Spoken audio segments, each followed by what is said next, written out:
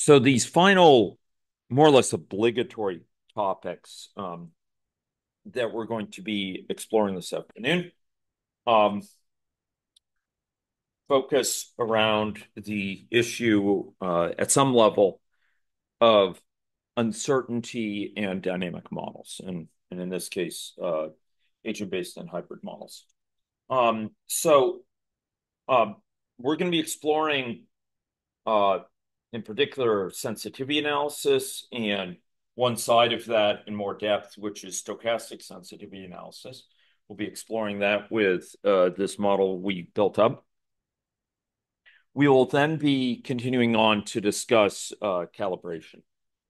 And I'm going to start with some slides here, and we will go and then uh, cover some um,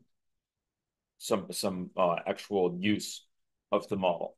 So can't remember for sure if I had a chance to post this slides, but broadly, uh, the first topic is sensitivity analysis, and the second is calibration. And these, at a mechanical level, have some distant similarities in terms of we're going to be running the model over and over again with a goal of exploring variability in the model. But the goals are rather different. For sensitivity analysis, we're seeking to assess the degree to which model output, or in some cases, the decisions to be made with the model differ in light of uncertainties associated with the model. For calibration, our goals are to arrive at improved estimates for parameters in the model. Now, I spoke during the week about some aspects of uncertainty with models, and uh, the type that's perhaps most prominent in many discourses about models is parameter uncertainty. It's uncertainty with regards to the values of parameters. But the truth is that there are a number of other types of uncertainty that are um, that are at least as important, um, but where the sort of process of exploring them is not quite so uh, cut and dry. Um, so specifically, uh, there's uncertainty with respect to the structure of the model. Uh, Wade blink. Several occurred over lunch as well. So there's uncertainty with respect to the structure of the model. There's uncertainty in a stochastic model with respect to the underlying state of the model. After all, as time goes on, it has a specific state that is taking place in the world. But in a stochastic model, we have a variety of states which are possible in the simulation. And the whole sphere of statistical filtering deals with the challenge of seeking to estimate the state of the model that's actually being realized over time as new data comes in and as the model representing the system plays out. Um, more more readily tractable for our discussion in this session is stochastic variability, and this has to do with understanding the variability or uncertainty in model output um, associated with model stochastics. And that's the topic of some interactive work within this session. So let's just talk though a little bit more about some of these components. The one that's really most widely explored within the literature is parameter uncertainty. And within this context, um, it is considered more or less required, um, something approaching being required, to have sensitivity analyses included when one publishes results from one's model. Um, it's seen as an essential best modeling practice because you are, at a scientific level, assessing the robustness of the model results. And for parameters, um, we have a lot of ways we can pursue this. One way is involves modifying a parameter independent of the others in a systematic way and observing the results. Another way would involve drawing values of that parameter from a distribution. This is called Monte Carlo analysis. Um, in other cases, we perform multi-way sensitivity analysis where we'll either systematically vary, perhaps in a square or a cube, or going higher to higher dimensions, a hypercube, parameters at the same time, or draw multiple ones from a distribution. Um, and and those are tasks very well supported within the AnyLogic interface, and which we'll be examining here. Um, the truth is that structural uncertainty, what might informally be called model uncertainty, although that's more blunt, it's really about the structure of the model, concerns how contingent are your results on assumptions about the structure of the system. For example, if you were assuming a system which posited no loss of immunity over time, how fragile would that be if you were to posit loss of immunity at a low rate? Or if you are assuming no asymptomatic cases or asymptomatic carriers of some infection, how fraught is that if you were to change that assumption? Um, so uh, within that context, often we're looking at different model structures and more manually assessing the degree to which the results vary. And it can be very helpful and it can be very practical. We were brought questions like that during the pandemic. I remember one in particular around the time of the LaLoche investigation, which Wade was also involved with as a key player, having created that ABM. And there, one of the questions asked was, if are you assuming permanent immunity, and how would that change how would it change if you allowed for reinfection, et cetera? Right. So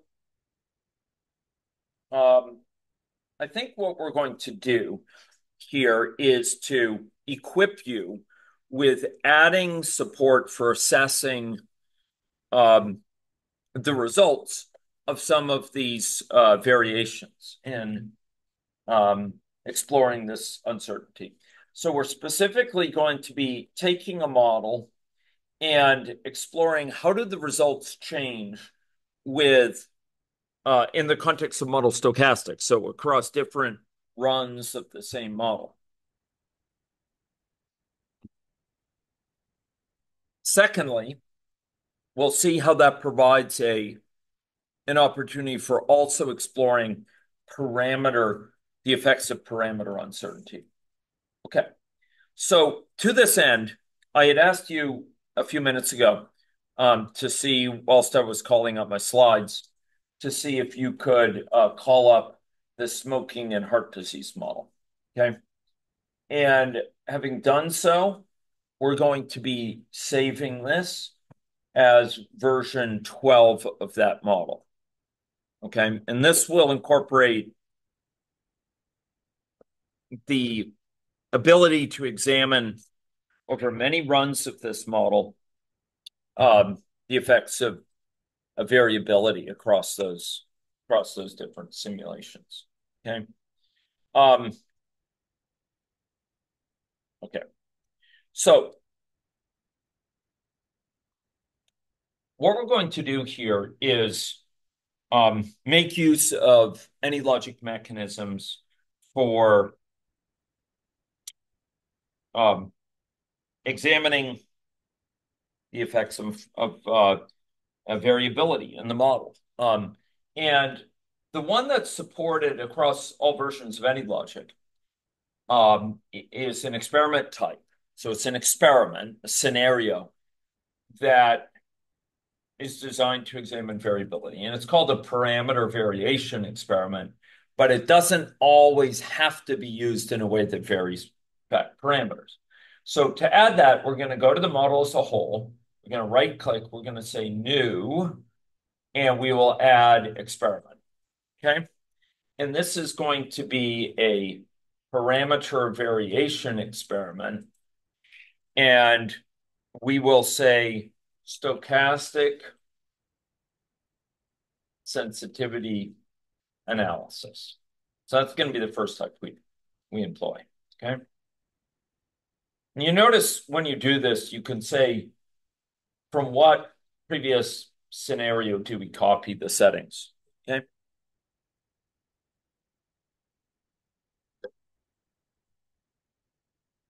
Asking why you're calling it sensitivity analysis, but not selecting sensitivity analysis as the type of experiment? I thought I did select it. Oh, I'm sorry. parameter variability. Oh, oh, yeah. No, it's because parameter variation is supported by all versions of AnyLogic. Okay. And I believe sensitivity analysis is only for for some. Okay. And I'm trying to teach people on any okay. version who are using any version of AnyLogic. Some people may be using the personal learning edition. Yes, Wade. Yeah, I just want to add to that, like all the Monte Carlo and sensitivity analysis add that isn't available in the parameter variation experiment is an obnoxious activity alert. No. Okay. So there's nothing you can do with those that you can't with a bit of programming to get the parameter variation. So basically, it tries to make it like there's this so-called wizard which leads you through steps so that you can pre-specify your needs Yeah, and when creating it. Graph and stuff, but key point is you can't use autocomplete in it. So it always, personally, it always frustrates me more than it helps. Yeah. Okay. So parameter variation experiment is kind of the least common denominator and can be used to realize all of those while still securing the benefits of things like autocomplete and all that sort of stuff. Yeah. Yeah. Okay. And I find it's also conceptually easy to understand what's going on there. When it auto creates a whole swack of stuff, often you don't understand it and you have to go investigate wired it up that way. I will note that if you're scanning a model, it's easy to overlook the fact that scenarios that involve um, that use a parameter variation experiment, and I'm not sure how many it carries over to, but they have a little tick mark down here in the lower right. And that can sort of visually distinguish them from the rest of these scenarios, which run the model one time. So what's going to happen with the stochastic sensitivity analysis is that we're going to run the model many times. And for each time we run it, we are going to be recording the output in a way that will then get summarized. So I'd like to show you how this is done. And give you some mechanisms for doing it in your own work because it's nearly ubiquitous need. Before we do that, I do want to remind us what we see variability-wise. So if we go to the baseline scenario, I'd remind us that this baseline scenario will run the model once. And I'm going to draw your attention down to that randomness area associated with the baseline. And particularly, there are three options there with what's called a random seed, a fixed seed, or a custom generator. And what we want is, in fact, a random seed. We want every time it to generate different results. Okay. So in other words, it's going to run it with different happenstance of random events over time. And for a parameter variation experiment, we're going to be looking at how these differ. So I just ran it once, the baseline, with the random seed. And what we see is, a particular pattern. And I'm just going to take note of, a feature. I note that at time 50, the number of current smokers dipped markedly and the number of former smokers crested exactly at time 50. Nothing what I'm saying is privileged, but that's what we see at time 50. Current smokers down, former smokers up. And at the same time, at time 30, current smokers are up and former smokers are somewhat down. I'd say those just not because they're in any way, privileged points or points of foremost interest in themselves. But if we were to run this again, it's further to the point that each time we run this, we get somewhat different results. So here's time 30, and you can see the profile here looks very different, very, very different. There's this peak before that. This is no longer a minimum or maximum of either the former smokers or current smokers.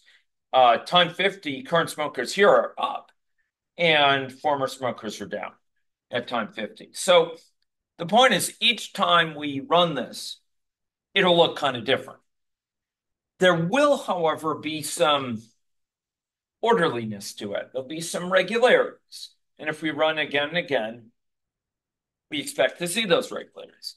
This sensitivity, stochastic sensitivity analysis, will summarize these results for us in a way that can see those regularities. That's the idea, okay?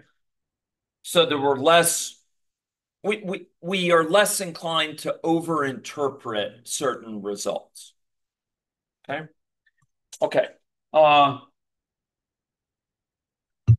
So we're going to go to the stochastic sensitivity analysis, and you'll note that there's a parameters area. There's also a randomness area. Okay. For the randomness, please set it to be random seed. This is an absolute prerequisite for meaningful stochastic sensitivity analysis, because the whole idea of it is you're going to be running it again and again with different vagaries of the random number sequence.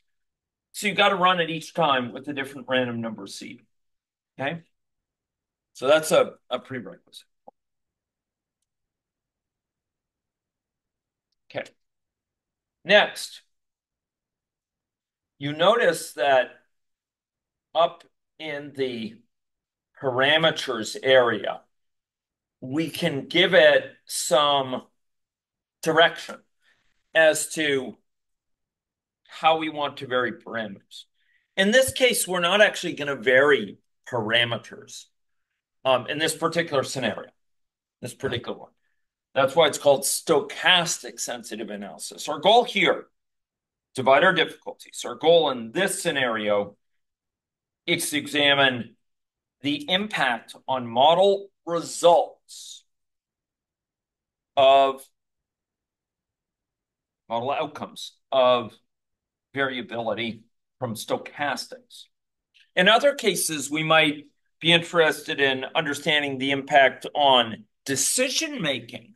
which scenario looks best. And that's an interesting problem because sometimes there may be variability in results between scenarios. Excuse me, between, stochastic values, but perhaps all of those. Maybe sometimes they lead to, higher levels, sometimes to lower levels, but it could be that the factors that lead scenario A to be at a higher level also leads scenario B to be at a higher level. Scenario A is low, scenario B is low, and it may be A is always better than B, even though A and B both vary in their results quite a bit. They may vary in corresponding ways. Um, uh, that is not so much an issue with stochastic sensitive analysis, since generally it's totally different sequences of random number generators, random number needs with different scenarios. It's a bigger issue with parameter variation experiments when you're actually modifying parameters. We'll get to that sort of analysis in a bit. Okay, so this is a random seed. The next thing I want you to do is go up to freeform in the parameters area up here. And I'd like you to run it 100 times. Okay, 100 times.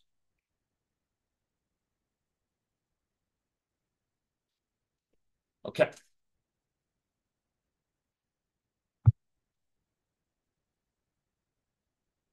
Now, for those seeking to understand this platform better, I will note that an alternative to doing it this way, saying freeform 100, is you could just do it once and you could use 100 replications. Replications is AnyLogic's way of describing kind of realizations per what it calls iteration, which would be like, so if you're altering parameter values, for each of those parameter values, you might want to run it a variety of times. Here it's kind of 6 of one, half dozen of the other. I think it's a little bit more transparent to do it this way, but reasonable people could argue about it. Okay, 100 runs. So what this is going to mean is that we're going to run the model 100 times in succession, with the only differences being, look, the parameters are staying the same. The only differences will be the vagaries of the random number sequence. And we'll see what the results are. But to do that, we have to give ourselves a lens to see those results and to summarize them across these different runs. And that requires a bit of work. And it is to that task that we will now bend our backs. Okay? So, to that end, I would like you to open up the stochastic sensitivity analysis.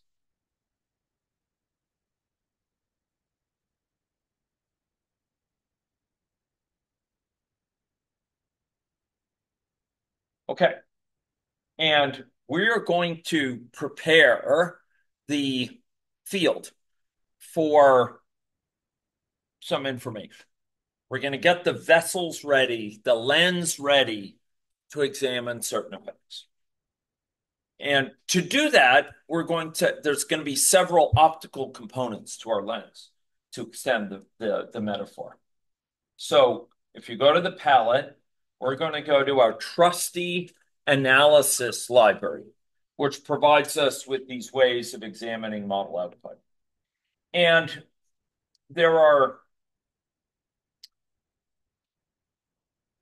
two types of output that we will be gleaning and summarizing across different runs of this model. And they come in pairs. They come in pairs, okay? So one is a histogram. We've actually dealt with histograms before, you may recall.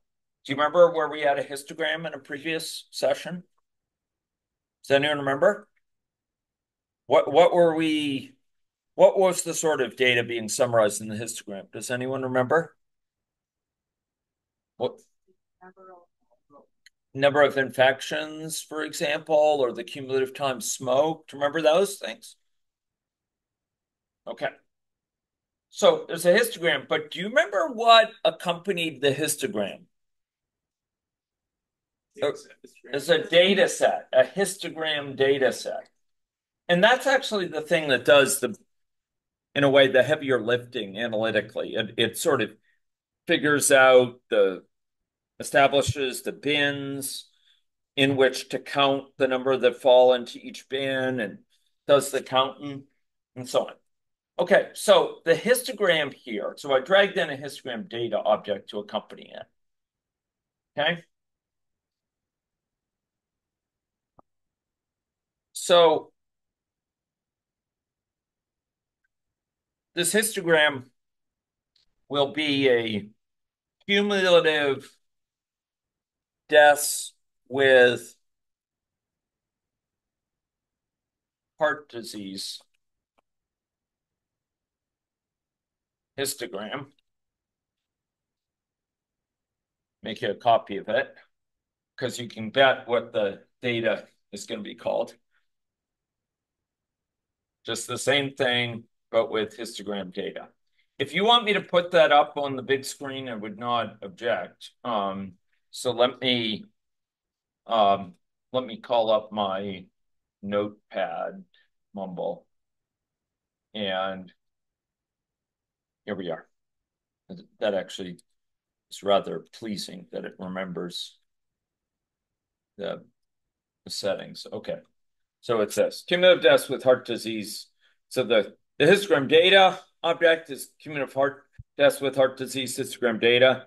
The histogram itself is cumulative deaths with heart disease histogram.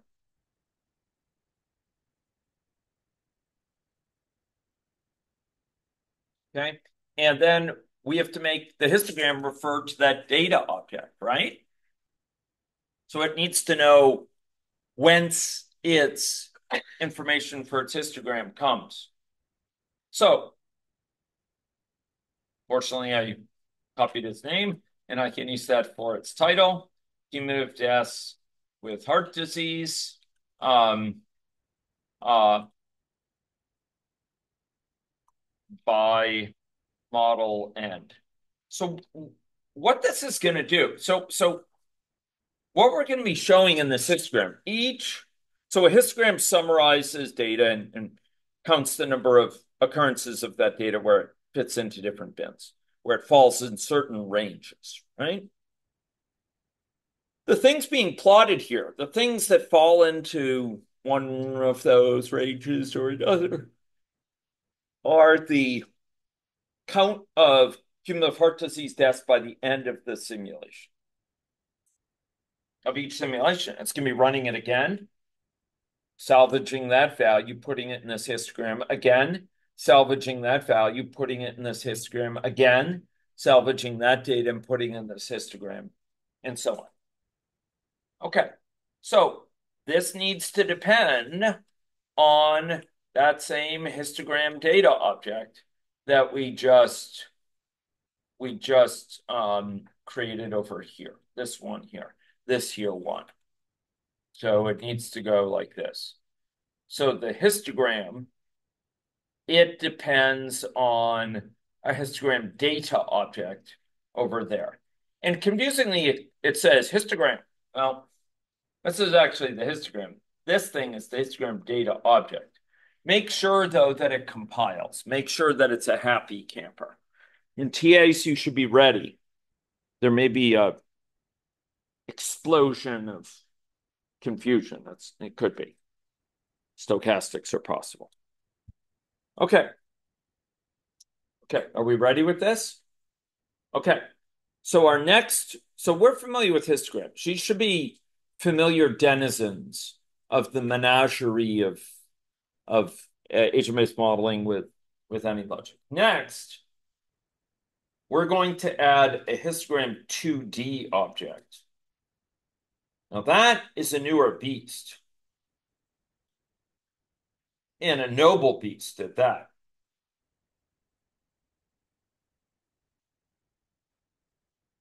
perhaps even a beast of burden. Okay. And a 2D histogram comes in pairs as well. With what with what other inhabitant of that palette might the 2D histogram depend? Histogram 2D data. Okay. Now for this, we actually have a variety of things we want to do. I'm not going to do all of them. We have a lot of different model outputs that occur when we run that model. One might be the number of current smokers, for example. So I think I'll make this current smokers. Is that okay? Is that okay? Could make it people with heart disease. That would be another perfectly good one. But mutatis mutandis. You'll see how to do it for one. You can figure out how to do it for the others. Because we'll have to move quickly and live light on the land this session. Okay. So this is going to be called, we're called the histogram 2D. We'll call it current smokers trajectory histogram 2D. Trajectory, I'm trying to connote that it's over time. It's not just one value. The other one was one value. The histogram was plotting per run. It was getting one value from the model. Here we're getting a trajectory. Okay. And then we have to configure the data, the histogram 2D data object. Can you guess what that name is going to be? Mutatis mutandis, right? Yeah. So 2D and histogram 2D data. You learn to read camel case eventually, like seamlessly. You can read it like it becomes it grows on you. There we go. There we go.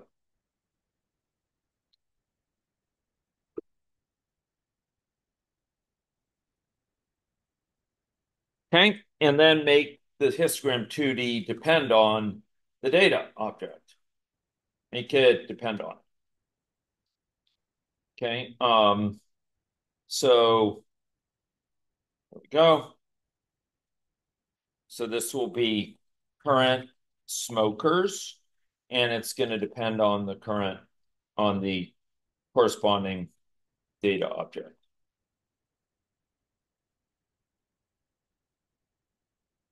Okay, now there's a little bit more that has to be done here. So what did I do? I dragged in this 2D histogram 2D, and it's going to specify in its data. And the histogram 2D is going to have as the x. So watch this. This is important. The x-axis of the histogram 2D is going to be time, but actually blocks of time, intervals. And the y-axis, actually shouldn't say. Anyway, the y-axis is going to be, blocks of current smokers. So a given block here will be at a certain time range, an interval, and a certain range of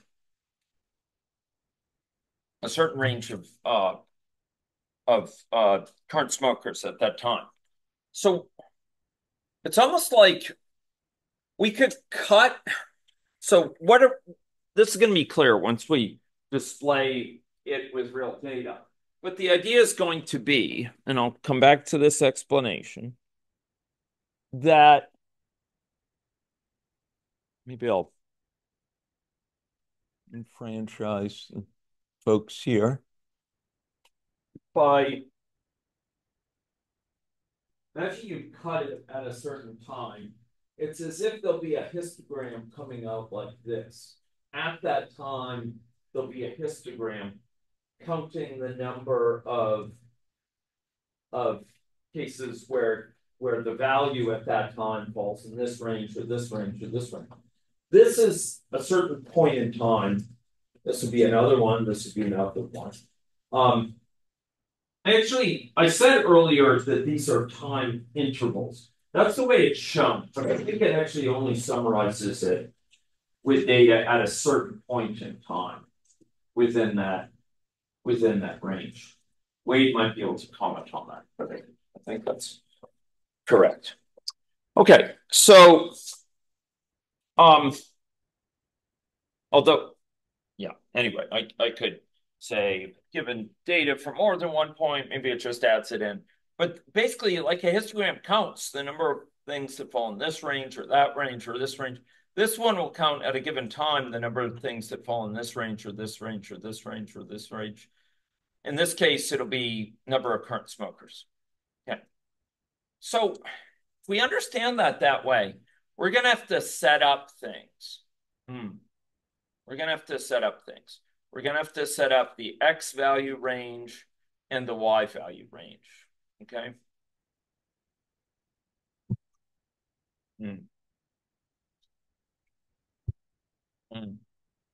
Okay.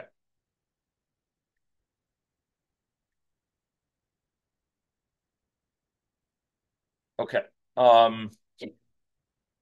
Great. So we're going to have to think about what is the range on the x-axis.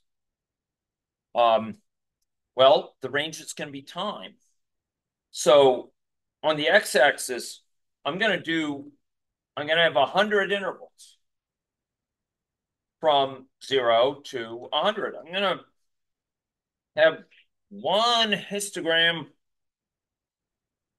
per time point. Well, per integer time point. Okay. And y, well, and the y-axis is going to be current smokers. And I know the population is going to be 1,000. That's what I remember, that the population was 1,000. I should probably go check that here. But I think the population was, 100. Are these all? Okay, they were with 100. So we'll do it with 100. That's fine. It'll show more variability that way. Okay. So for this 2D, this one will go from 0 to 100. And come on, number of intervals 100. And it will go from 0 to 100. So it's going to count the number of times, the number of runs for which it falls in the range. The number of people infected is, 20. Number of times it's 21. Number of times it's 22, etc. That's the idea. Okay. Yes. Yes. And nuance about the United person. So sorry, I can't hear that. I'll call up the chat here.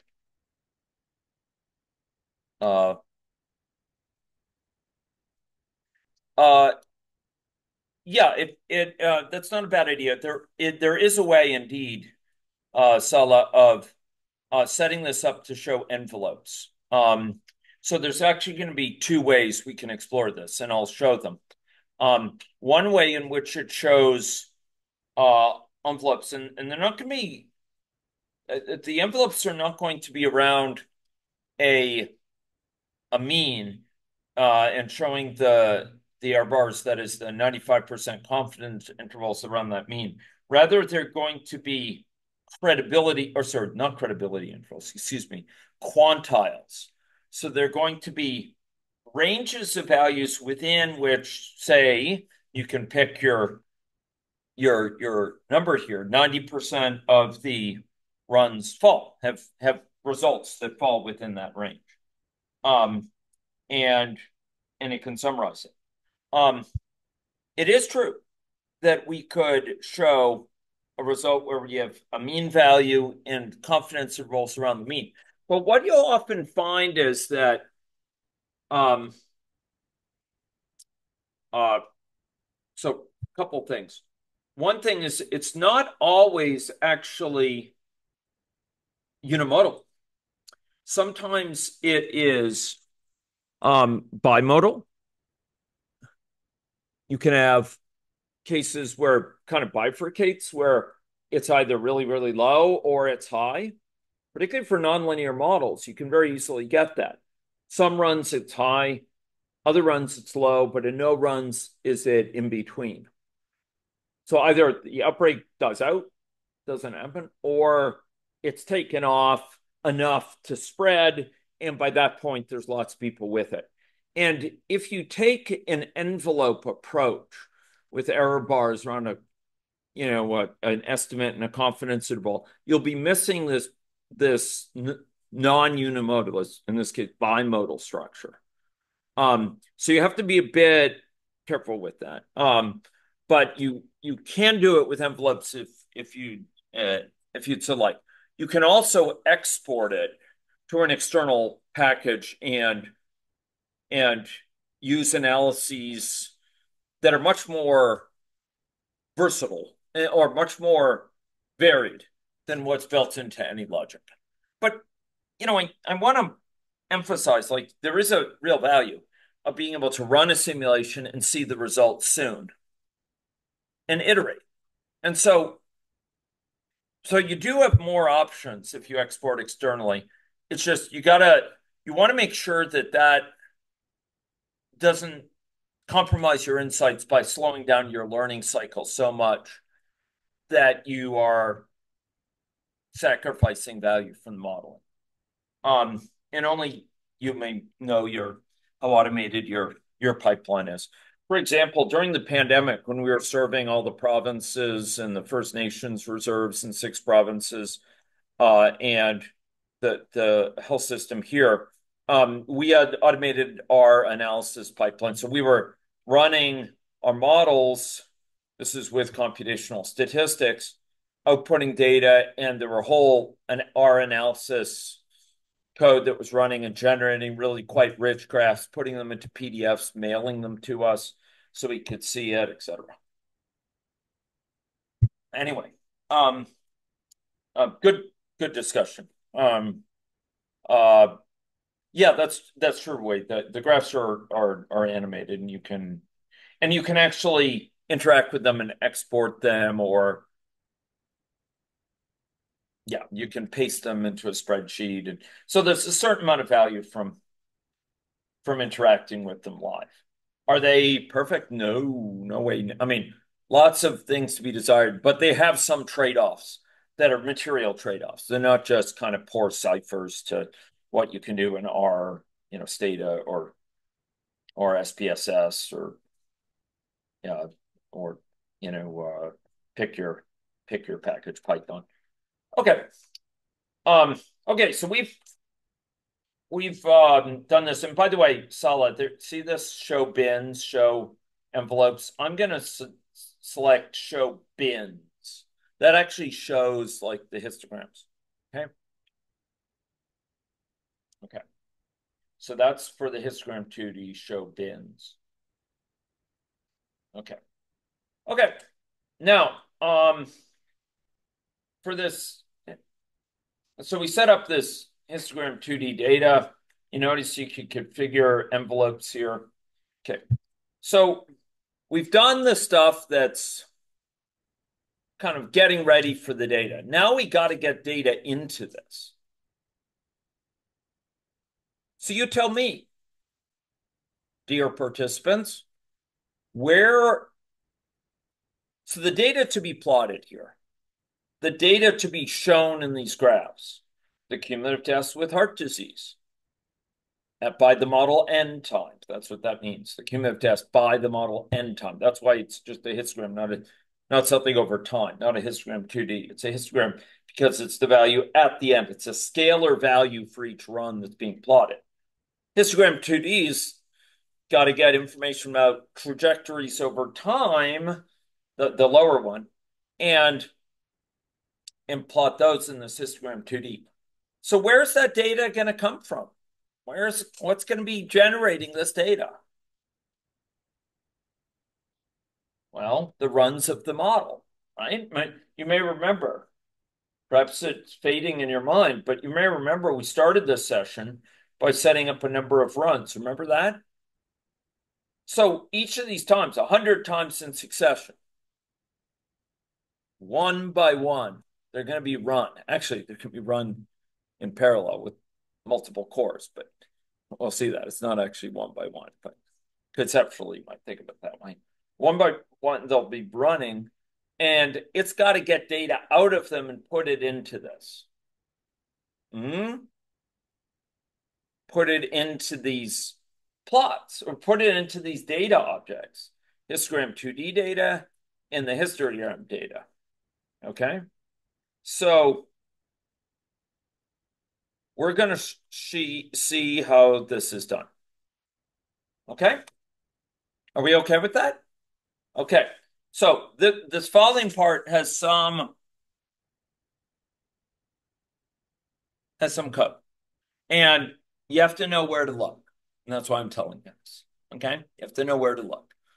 But once you do it, here you can do it mutatis mutandis in your own models. This shows the pattern. This cracks the code. Okay, you ready? Okay, I'll show you how to crack the code.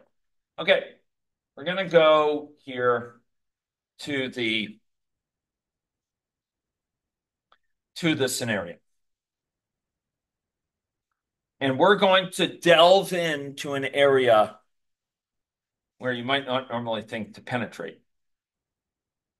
The Java actions area of this scenario.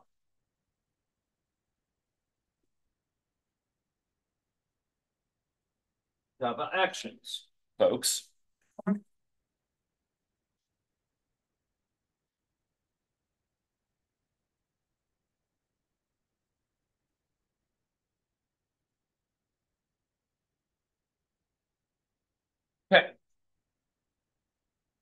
So in the Java actions area, we see a bunch of text boxes. But it's in the Java actions area, and you could be encouraged to surmise that these would hold code, and you'd be correct in your speculation. Each of these is a handler. And just like we have handlers like when you enter a state, or when you leave a state, or you cross a transition, each of these you can put some code. And insert that code, we will. So the job of this code is going to be two broad types of things. The first is when we're just getting started, we've got to clear the slate from data accumulated previously. And there's an asterisk, shouldn't it be empty already if we're just starting it up? And I'm not going to go into that, but it's good hygiene. Clear the slate. Just, wash your hands before you. And secondly, we're going to have a salvaging of data from this model that's just been run in main. We're going to read out the data, suck it out of that data, and we're going to stick it into these data objects we just created, the 2D data and this histogram data, the Histogram2D data and the histogram data. We're going to read out the requisite values and put them into these data objects in this experiment. Now, I'm not sure the significance of this will have struck you. Thus far in this boot camp, we have been building your skills by placing widgets, elements of this model, in two broad places. Either they're in main or they're in some agent class of some sort, right? Person's agents or school agent or whatever. And putting things into these, right? But where we're putting them here is in the what? What are we looking at? What are we looking at here? What's on that canvas? What canvas blank? Wait, blank. What canvas lies before us? This is the canvas of the what? I know you just went blank. This is the canvas of the what? Of the simulation. Of the simulation, of the scenario. Yeah, that's exactly right. The experiment. It's the experiment. So this is in the experiment. We're not adding this to main. No. Main's only going to run once. But it's, sorry, I should say each invocation of main will go for one scenario, one trajectory. But it's the experiment which is going to run main again and again and again and again.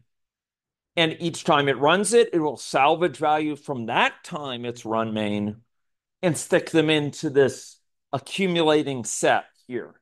So it's the experiment that's like the overarching structure with, and it's firing off main many times, and each time it's when main is done running, the simulation is done a particular trajectory with particular values over time, resulting. The experiment is going to extract the values from main when it completes and put them into these data structures we just created. These data structures, Histogram2D data and histogram data. So that's how it works. It's going to run it again and again and again. But before it does that, it has to wash its hands. It's going to clear these data structures within the experiment. So all this code is running in the experiment. Most of the time, we don't really get involved as much with experiments, but you can do some pretty neat things. You can set up your whole user interface. You can have a sort of a high-level control panel view of the simulation and toggle things. Jenna has done quite a lot of this in her various models. Did I see a blink on the Wade blink? Okay. Okay. Okay. By this point in the boot camp, I gotta wonder if it's like just total exhaustion or something. Okay. Okay. So you ready for this? Okay. Let's give it a try. Okay. So we got to populate these things, but first we got to clear them. Let's go wash our hands, if we may. Here we go. Okay. So where we want to do it is in the experiment setup. Okay. And I actually do this in various places. I do it in experiment setup normally, but I think you could do it actually before the experiment run. So I don't feel that strongly about that. I guess I'll do it before each experiment run, before each time this experiment is run. Wait, do you care strongly about that? The main difference from a user perspective is that the initial experiment setup is called when you run the experiment. When you create the experiment, yeah. Experiment run, if you were to stop it. Right. Run it again. Exactly. Precisely. Exactly. Yeah. And so the case in which they could possibly accumulate is like you stop it without closing the window, and then you start it again. Then there could be cruft in those places you don't want to be there. And that's where we have to be sure to wash our hands of it. And that's why I'm putting it there and before each experiment run. Wait, do I have your approval? Good man. Okay. Okay. So before each experiment run, now I want to show how this works because you got to get your head around it. Okay. I don't do this every boot camp, and but generally this is a very good skills to have.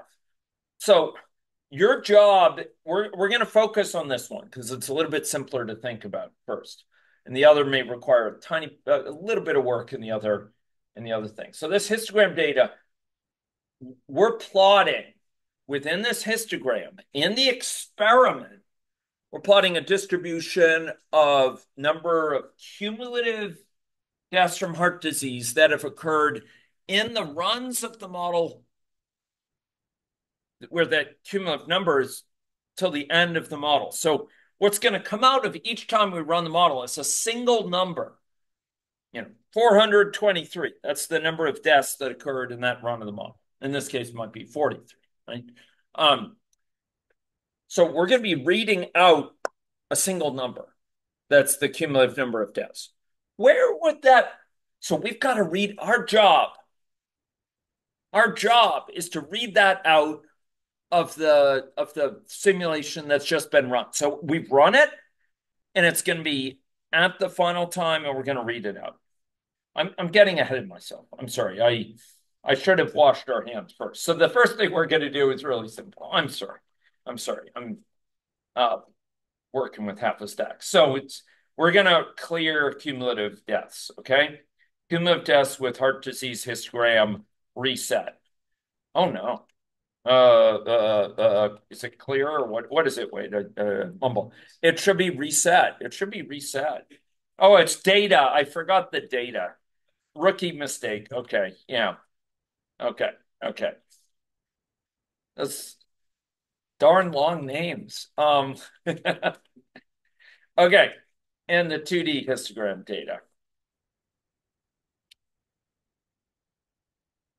Histogram. Sorry. The other one. Current smokers trajectory. The two data ones. The 2D data. That's what we want. Oh my gosh, look at that. There's a J there. Okay. Dot reset. Okay, make sure it's oops, semicolon. Do we have to do we have to put a semicolon? Do we have to do it? Why is that? Do it. Do it. That's right. Okay. Okay. I'll never look at a Nike commercial again the same way. Next up, before tapping the semicolon, just say no. Yeah. Yeah. That's right. That's right.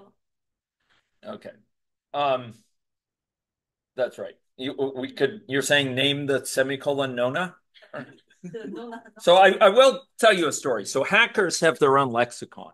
And I referred to, the frog, the twiddle, the tweet, and so on, right? There's different subcultures with respect to names for the symbols on the keyboard that are used so much in programming. So I said that earlier. In Britain, they tend to be called a little bit of a different name. I think in Britain, like parentheses are called like I can't remember. It's something brackets and what we call curly brackets, they call braces or something like that. I can't remember what the deal is there. But there's actually one that's called the Nathan Hale. It's called the Nathan Hale. And it's what we would call asterisk, right? Right?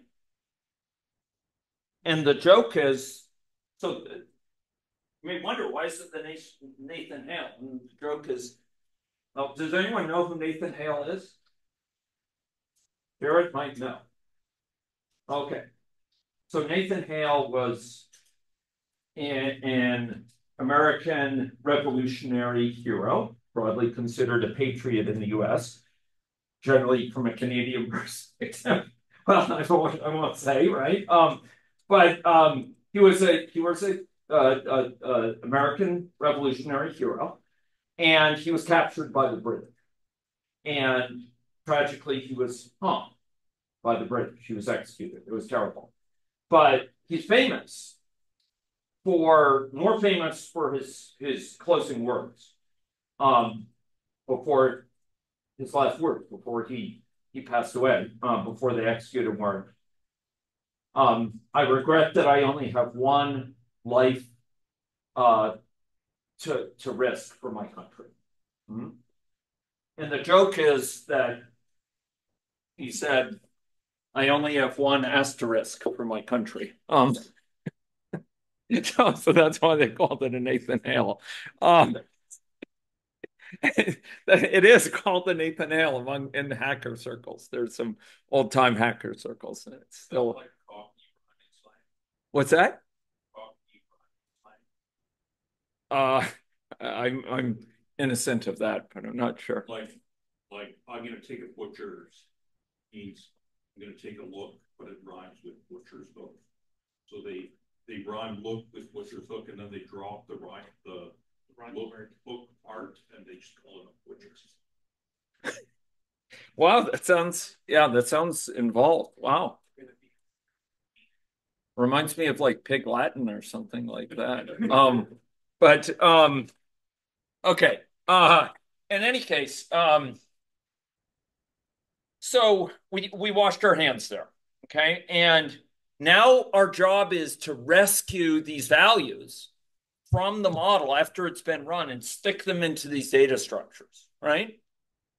We have to, each time it runs, after each simulation run, we need to extract the requisite value we're interested in and stick it into the requisite data structure. So cumulative deaths from heart disease, I said that's going to be a single number, a scalar, single count of people who died from heart disease for each run of the model, right? We run the model, there's a particular number that results, right?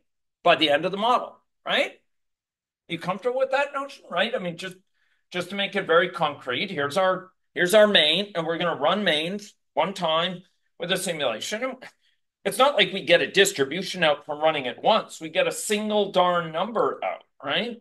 For this cumulative number of people who died with heart disease. There it is. It's this number that would emerge from this. It's 90. No, sorry. It's 53 in this case. And this is 53. So we would read 53 out of it. So where can I find that number? Where can I find that cumulative number of people that died from heart disease within Maine? So it's running Maine, and it's going to have a reference to Maine at the end of the simulation. After the simulation is finished, it's going to have this reference. And it has to find this value it needs and suck it out of there. Where is that? Where can it find that value? Count deaths with heart disease. It's a variable there. Do you see that? So let's copy that name in case autocomplete doesn't work. Good practice. And then I'd like you to go back to this, and we're going to go back.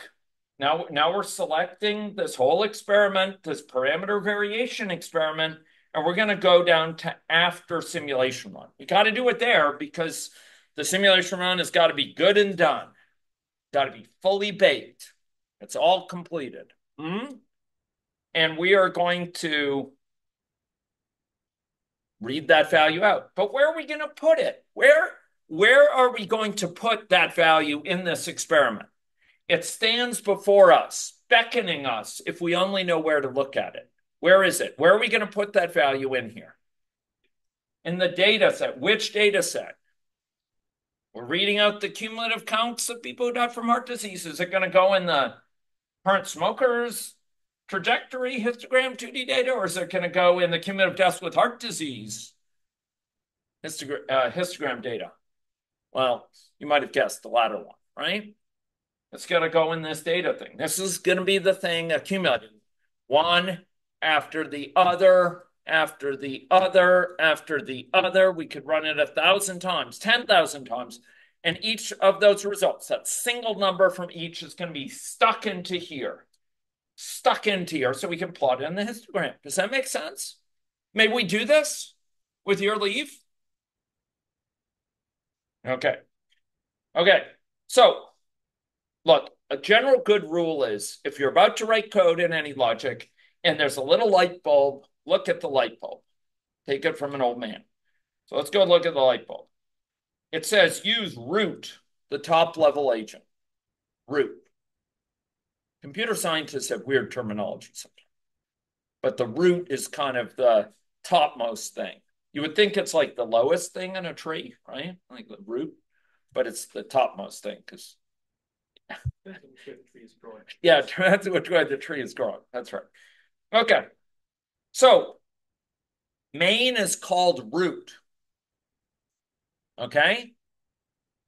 And what are we going to read out? Well, we've got to read out cumulative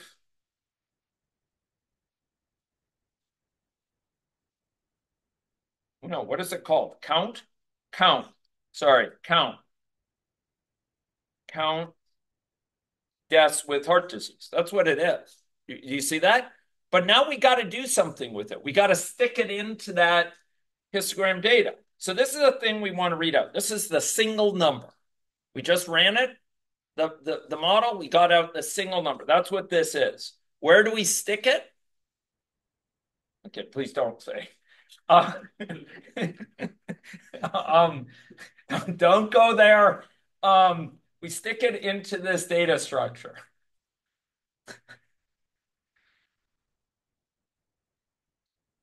Okay. Um, and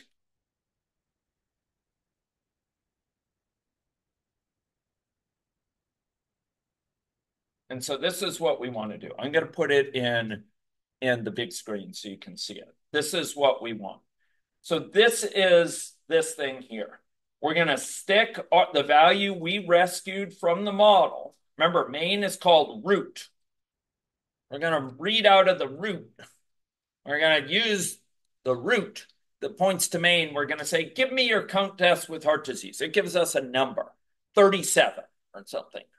And then we're going to stick that 37. We're going to add it into this thing, which is accumulating one by one, these values from running that model. Is that okay? Is that okay? Good or not? Okay. Okay. Who needs more time? Who needs TA help? Who is beyond help? Okay. Okay. Okay. Online, the TAs stand ready. Many are sitting ready. Okay.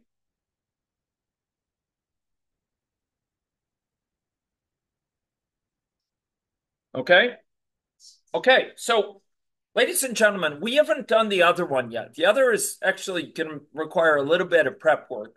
But can we run this thing? Remember, run early, run often.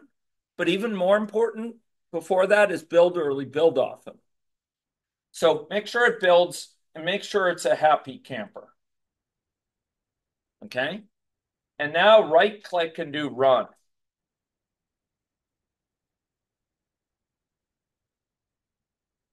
Okay. Oh, I'm sorry. What am I doing? Yes, that's right. Okay. Okay. Okay, that's interesting. I'm going to run it. I have to press this button. And there we go. Okay, so you tell me what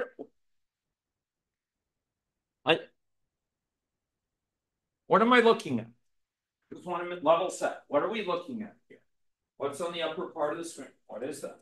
We just ran that experiment we've been building. What's that? What is that? Distribution deaths with heart disease. Distribution of deaths with heart disease over the 100-year period over which the simulation was running. That's exactly right. What's the mean value of it? 53.71 across all those different runs. How many times did it run? How many times did it run those? It ran the model many times. How many? 100 runs. We could have changed this to 1,000 runs if we wanted to. It ran it lickety split. So let's do that. Do the young people here know what lickety split means? Yes.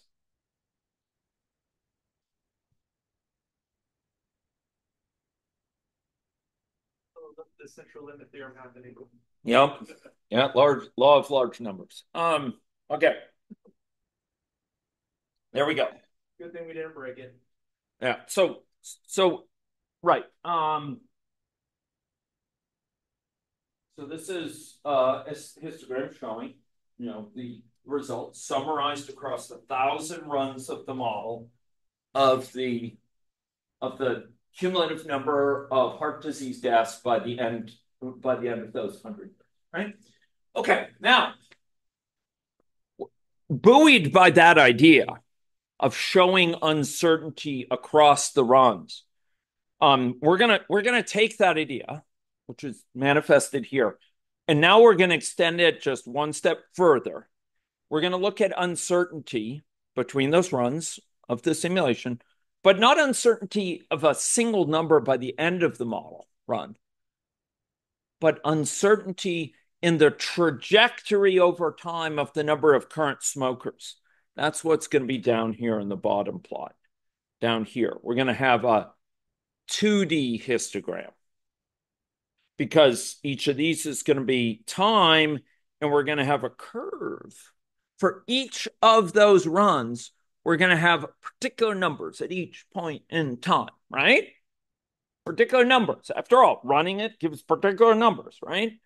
But we're going to run it 100 times or 1,000 times, and we're going to get a distribution out for each of these points in time. We're going to get a distribution out of how the values from the model at that time of the number of current smokers.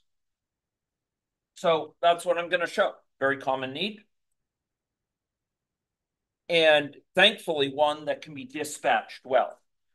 So I said I might need to do a bit of prep work. And so we will steel ourselves for the task. Okay. So we're going to go to main. We're going to go down main. Okay. And we are going to look for that histogram of interest. On what data? It depends. Now, chances are we won't be in luck, but I just want to check. Okay. So select that histogram and go look for current smokers. What is this thing that lies before us? What is that? One recognizes the fox by its tail.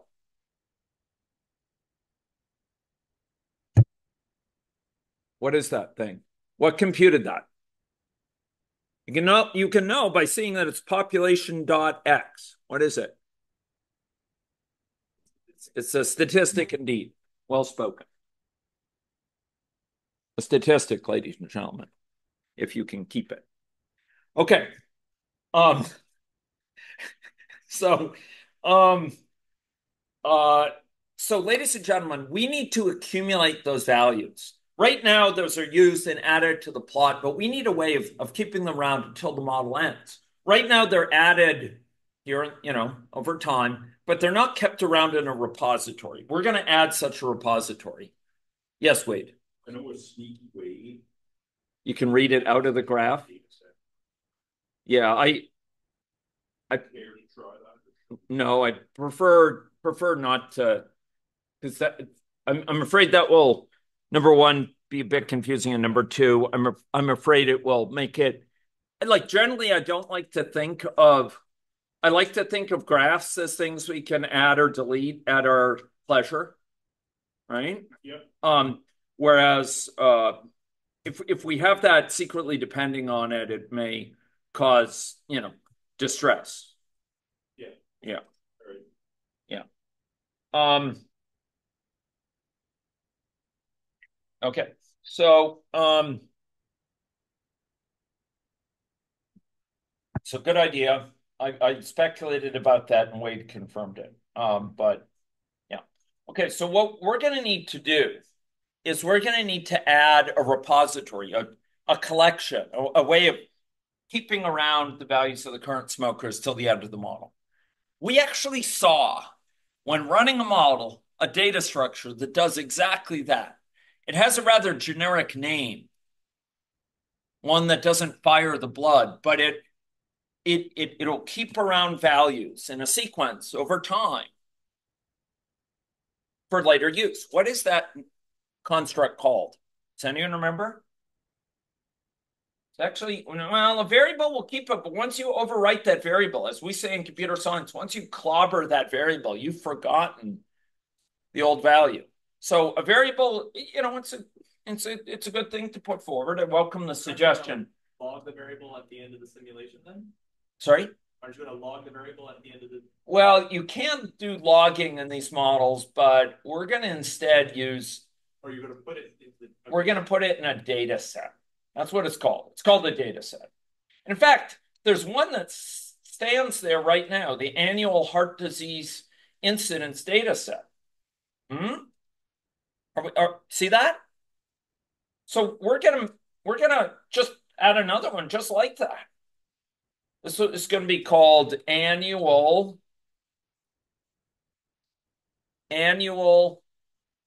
current smoker count and prevalent data set. Yeah, thanks.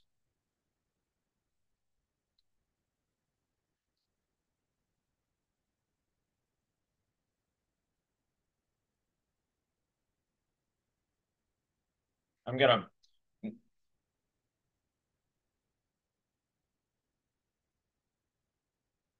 so I have fairly poor aesthetic,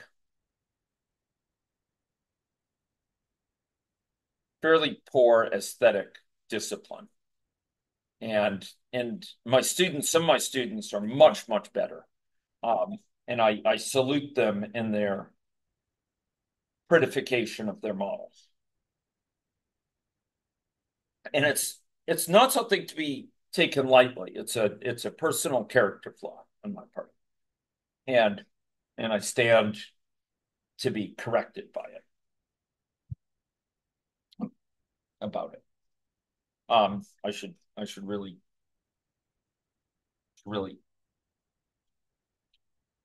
commit to improving my aesthetics. Okay, so this is a data set. We'll keep up to 100 latest samples. We'll use time as the horizontal axis value. And we have two choices for this. We could either ride atop this, or we could have it record automatically every 1 year. Now, you may think that this would be a good place to put it, and I gotta say it ain't bad, but this thing is involved in it clears the tally. It has a job to do, and it has a rather focused job to do, and I don't want to turn it into a general reporting event because that will distract us from the real job it has to do, which is maintaining this discipline of clearing out a tally but recording it before then. So I don't want to encruft it with stuff. So I'm going to do it by update data automatically every 1 year.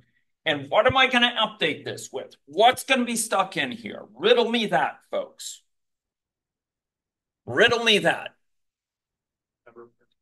Yeah, number of current smokers. Where can I get the number of current smokers? You put, ladies and gentlemen, the credit lies not in our stars, but in ourselves. You created. What did you create that will give the number of current? You gave a statistic. Population.current smokers. You remember that? Do you remember that? Oh my gosh. Current smokers. I mean, it's a thing of beauty when you can use your earlier mechanisms to simplify your life. You've built well. You've built the right abstractions, and you can reuse them again and again. Okay? So this is what I've done. I've accumulated this data set. Now, that was the prep work of which I spoke. That was the scut work that may have scared you when I mentioned it. But it ain't too bad in my judgment. It ain't too sloppy. Okay, so let's take this, and what are we going to do with it now? What are we going to do with it? We're going to, we're going to go to sensitivity analysis. That's right. That's right. We're going to add it, and something will happen there that may surprise you. For some of you, it may inspire you or excite you. I hope it will not disgust anyone, but we're going to make use of it as a data set as a whole. Here we go. Do you remember in this sensitivity analysis, do you remember down in these, we were in the Java actions, we had to wash our hands, and then we accumulated this value in that other histogram? Remember that? Now we will accumulate this, but we'll accumulate an entire data set at once in one fell swoop. Okay, here we go. Current smokers trajectory histogram2D data. And what are we going to do there? We're going to add. And what are we going to add? Root dot. What is root referring to? Main. Dot what? Annual current. The thing we just added. Annual current smoker prevalence data set. That's what it is. That's what it is.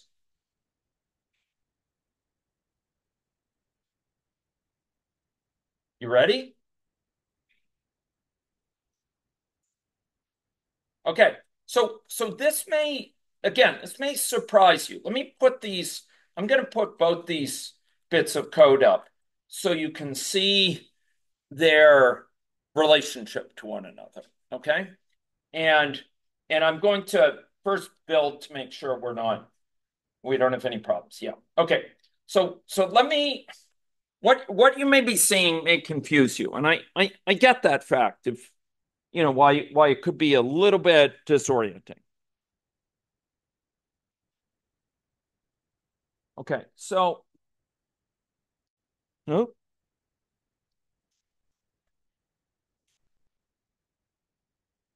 Okay. So this is where I wish I had one of those pointers. Stick. Put it there. So the first of these things,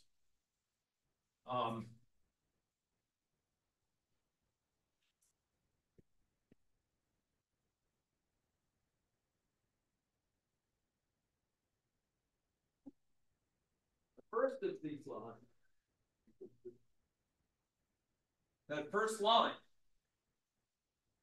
we're going to read out this. What is this thing that we're reading out of main? This for this top one, root.count date that it says. What is it? It's a single number, right? Like 37, 26, 53, right?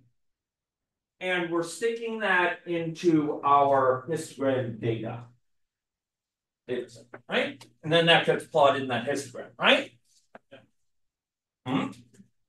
The second line, parallel, right? Mutatis mutandis, right? This data object add is the same as this data object add in the first line. Looks for all intents and purposes pretty much the same.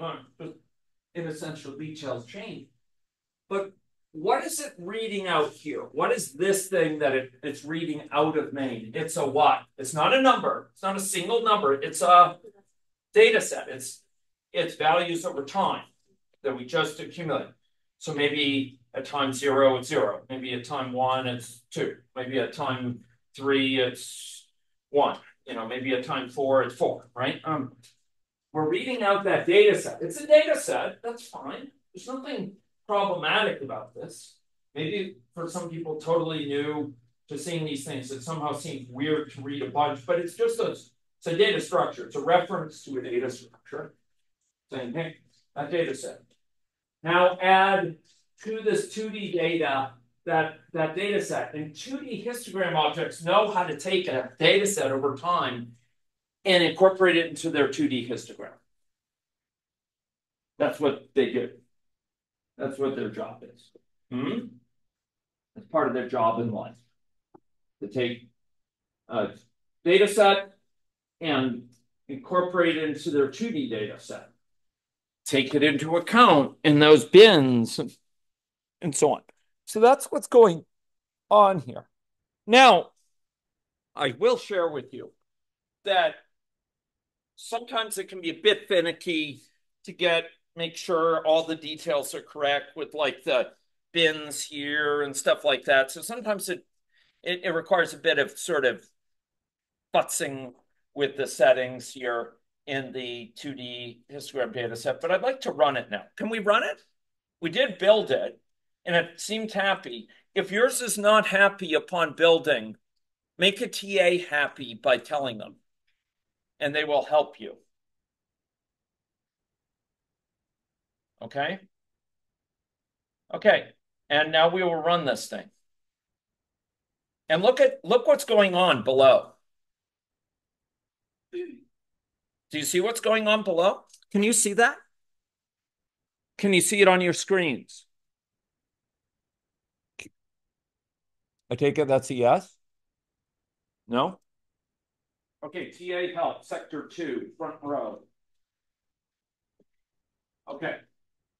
So what I see here, this is a bit washed out, but what I see is a rise here. So I can see it more clearly on my screen there. Yes. But I see a rise here, and there's kind of a band. And it's going down. You can kind of see it a little bit more clearly there, a little bit more clearly there. It's quite dark here around 0 towards the beginnings, and it's quite dark down there. So what is this telling us about the variability between different runs of this across different stochastics? Can anyone say? What is this kind of saying? Across different runs of this model, how much variability is there? Is it all just, all scrambled? You don't know what to think. It could be any value, or is it fairly tight? Fairly tight. Fairly tight. It's actually fairly tight. I mean, maybe you can't see it really quite as clearly as I can, but the lowest value, look at this. In fact, it even reports them. That's pretty slick. That's actually pretty slick. You see that, Wade? Yeah.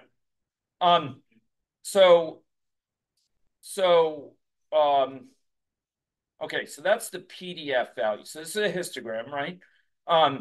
And there's basically the first few values are kind of down around here, and there are some values, it looks like way up here, but by and large, the high probability density region is right in this area, right in that area. And why is it darker here? Can anyone say? Why is it dark around 0?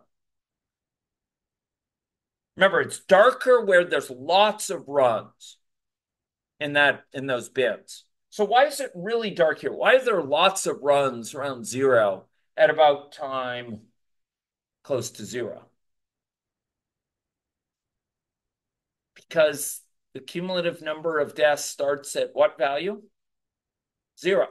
There's no one that dies before time 0. So all of them start from 0, then they add all of them. Wait a minute. This is what the heck? Wait.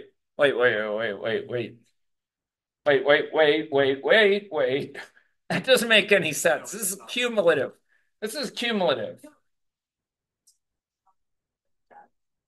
Oh, we were looking at current. Oh, okay. Thank you. It's not cumulative. Thank you. Current smokers. That's current smokers. So everyone, the reason it starts at 0 is because in this model, everyone starts as a what? Non-smoker. You see that? Now, okay, I kind of feel guilty because I didn't show you yet. I didn't show you how to allow people to start in different states. Do you want to see it? It would take about 5 minutes, 10 at the tops. You ready to see it? Oh, we could see it in a sweet way. Custom distribution, Wade. But we need an option list. Yeah. Yeah. Okay. We're going to do it. I'm going to, so I could show it to you in a bad way. I could show it to you in a good way.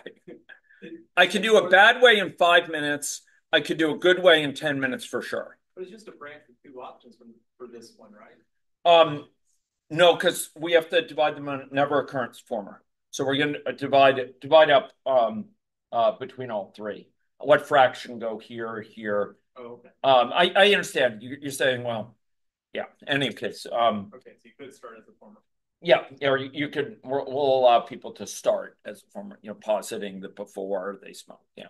Okay. But aren't we starting at H0? No one's going to enter coming out of the womb Okay. smoker. That's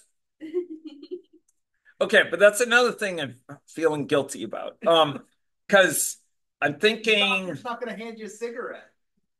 yeah, that's true. That's true. But I've been thinking about allowing births to happen so you could see the magic of childbirth in models. What's that? I have that source. Well, we could have it be exogenous. The stork. The stork. We're gonna add a stork agent. Uh maybe that's not so magic of childbirth, but okay. So moving right along. Actually, that would be a good thing. We actually have a bit of time to do that. So okay. Infants can be born addicted to opiates. Can they be born addicted to nicotine? Is that a They can be, yeah. Yeah, actually, there's some so, there's some interesting studies related to that. Yeah. Okay. No, we're gonna do two things here. Okay. So the first thing is we're going to so this is version 12 of the model. This is like it's working model. It's good. We're we should probably label those graphs, right? We should um probably call it something. But I think I'll leave it like this. And then I want you to okay, so yeah, so it does label this. Okay, current smokers. Okay, good. Let's see what would happen if we did show envelopes. Let's try that. Now it's going to show like in a unimodal type of way around the median. So I'm going to run it now. All I did is I tweaked one setting, ladies and gentlemen. I tweaked for this thing, I tweaked show envelopes. Let's run that. And now we're going to see something a little bit different.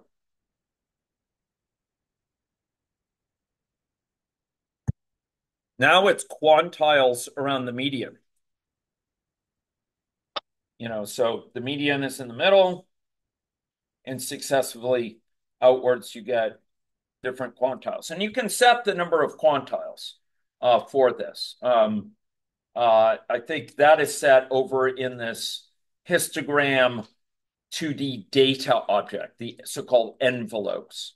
So like the 25th percentile, the 50th, and the 75th. So if you want to set up deciles, or you want to set up, these are quantiles, right?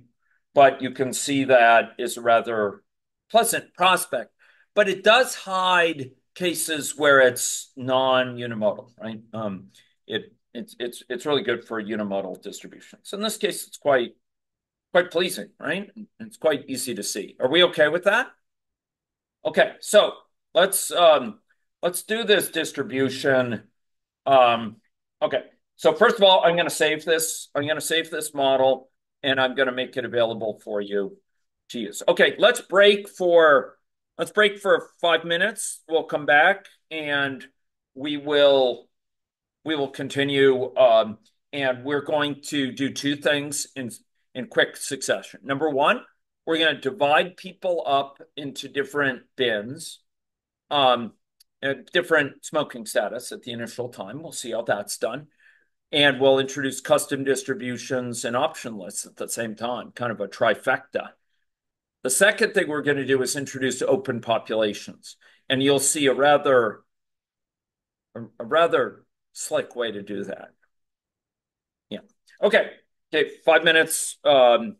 So back in five. Thank you. I'll post this now.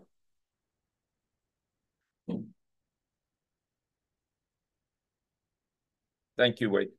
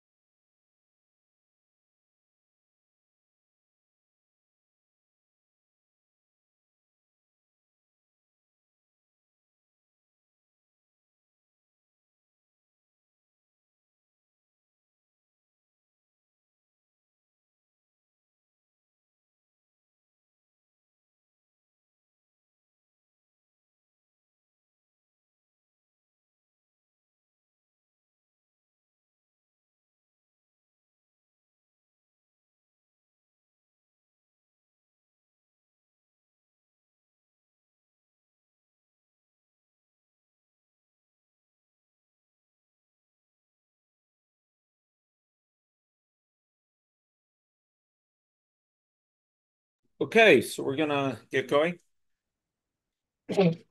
Okay. Thank you.